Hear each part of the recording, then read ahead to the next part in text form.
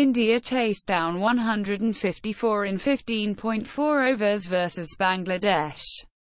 Level series 1-1. India chased down the target of 154 in 15.4 overs to defeat Bangladesh in the second T20I at Rajkot on Thursday and level the three-match series 1-1. The match witnessed standing captain Rohit Sharma slam 85 runs off 43 deliveries in his 100th T20I match. The series decider will take place in Nagpur on Sunday.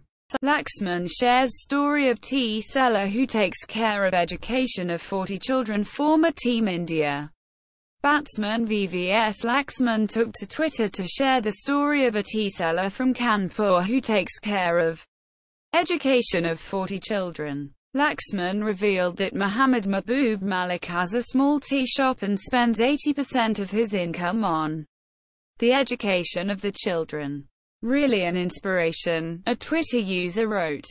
Next time, I will check where the camera is. Rohit Sharma on hurling abuse. Reacting to hurling and abuse after a mistake by third umpire during Rajkot T20I against Bangladesh.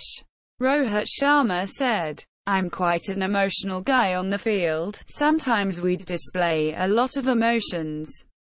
Next time I'll check where the camera is," he added.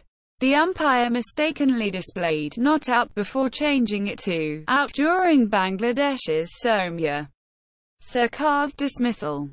NZ umpire who officiated in third T20I versus England was previously a porn star. Garth Stirrett, who was the fourth official during the third T20I between England and New Zealand, is a former porn star. The 51-year-old was fired as chief executive of the New Zealand Professional Golfers Association 10 years ago after featuring in a photo shoot for a porn magazine.